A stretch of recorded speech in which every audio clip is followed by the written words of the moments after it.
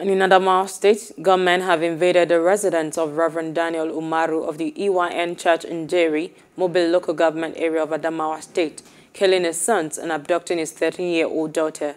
The incident occurred on Tuesday night, the same day unknown gunmen attacked an advance team on the convoy of President Muhammadu Buhari, who was on his way to Katsina ahead of the Salah celebrations.